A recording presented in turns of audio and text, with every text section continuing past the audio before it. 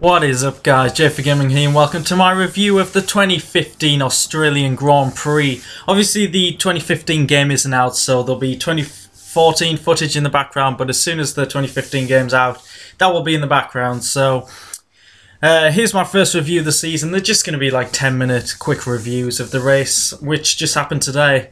So if you're looking for more reviews, this type of thing, then please subscribe for future videos and leave a like if you enjoy this. So first of all, the anticipation was high for the start of the 2015 F1 season. Obviously, we knew Mercedes would be miles ahead, and it looks like they've got a 0.7 second lead over Ferrari and Williams at the moment, as Mercedes locked out the front row. Hamilton took it from Rosberg. He actually took it by about half a second, so it's a bit of a statement there from Hamilton, and I think that's going to lead him to the championship in the end, sadly. I'm not a Hamilton fan, but I've got to admit that Ferrari look like the second, and it's good to see. I am a Ferrari fan, and yeah, it looks like Raikkonen could give Vettel a run for his money, but I think the battle between Ferrari and Williams will be awesome this season.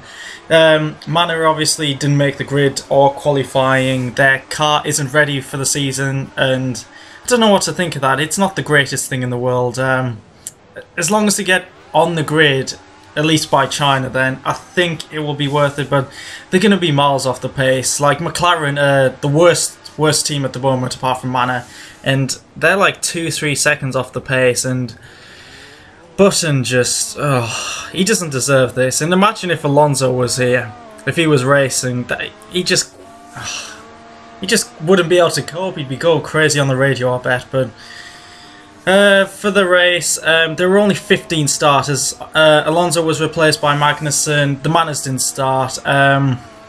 Bottas had a back injury, which ruled him out the race, which is a shame. I think he could have been in a great battle for third place. Kvyat, in his first race for Red Bull, his gearbox went on the lap to the grid. Magnussen's engine blew up on the way to the grid. So we were left with 15 starters, and the grid just looked really bare, and it just looked weird, I must say. And yeah, having a McLaren at the back, just, you don't see that type of thing too often. So from the start, everyone got away well apart from pretty much Grosjean, who I think had an earth failure and retired on the first lap.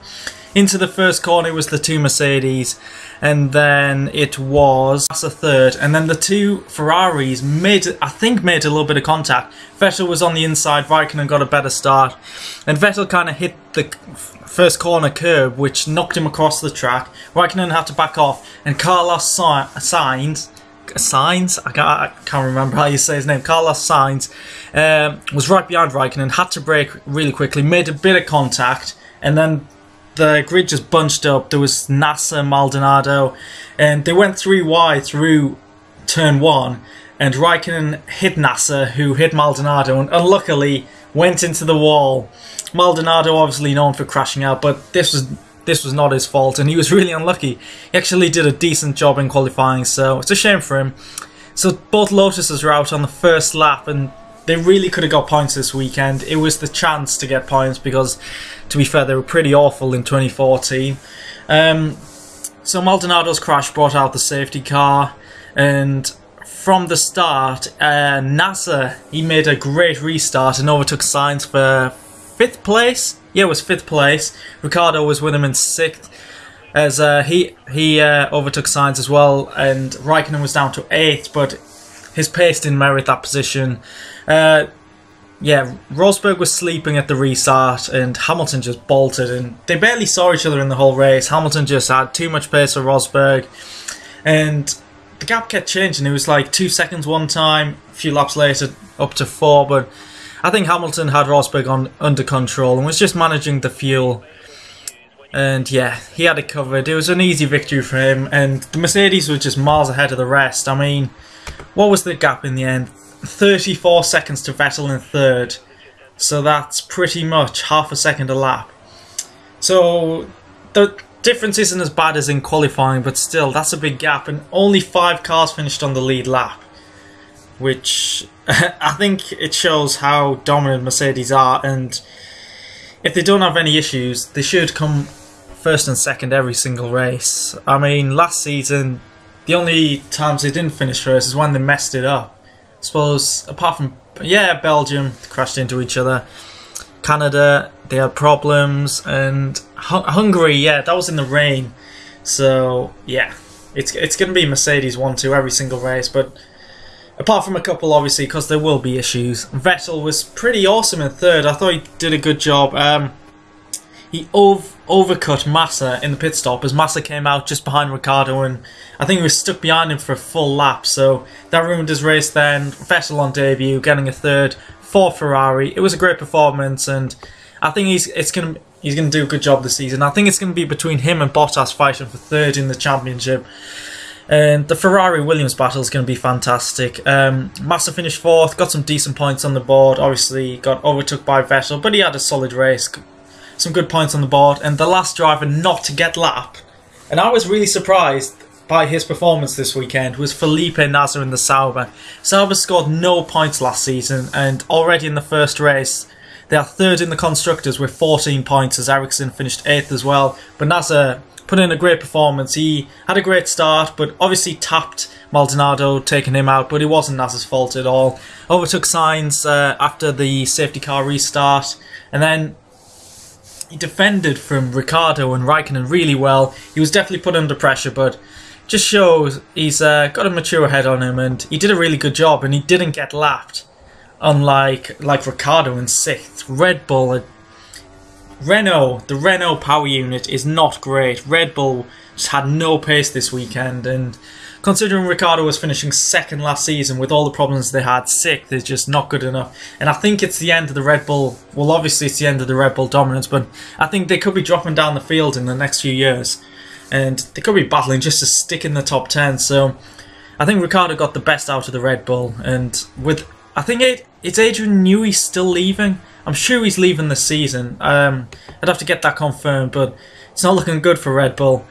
7th was Hulkenberg, considering Force India have done very little testing. That's a great job. He had a pretty uneventful race, didn't really seem too much.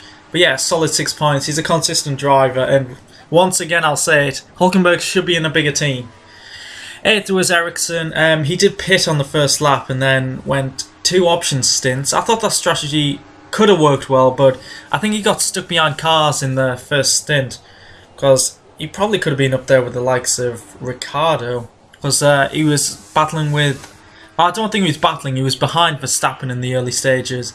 Sainz finished 9th on his debut. He could have finished 7th, and probably should have, but he had a problem in his pit stop. Yeah, he was just held for about 30 seconds and lost so much time. But a good comeback to finish 9th.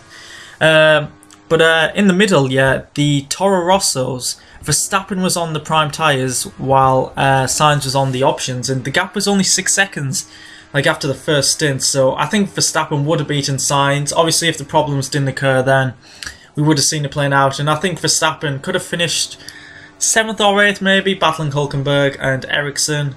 But yeah, Verstappen put in a great debut, but unluckily retired. I think his ERS blew up. Not ERS, what am I saying? The power unit blew up after his pit stop, so he had to retire. Perez 10th, poor performance from him. He was battling Button at the back, and McLaren's nowhere, and Perez caused a collision span, but eventually got past Button, so not a great performance there. Button, I've got to say, he put in a great defensive drive. I think he did a great job, even though the car and the whole package just isn't working, so it's going to be a struggle for him in the next few races. Raikkonen would have finished 5th. He was on an alternative strategy to all the other guys, pitting twice instead of once, and yeah, would have been a solid 5th position. Obviously he was unlucky at the start with a bit of contact with Vettel and Sainz, but yeah, could have been some solid points for him. Already talked about Verstappen, Grosjean. The Lotus has potential this season. I can see them getting quite a few points. But yeah, it wasn't the greatest race overall. There isn't too much to say about it, so hopefully Malaysia is a lot better, because we all have to get up very early in the morning. So if you enjoyed this video, just a quick review, please leave a like and subscribe if you want to listen and look at some more of my videos. So catch you in the next review. Goodbye.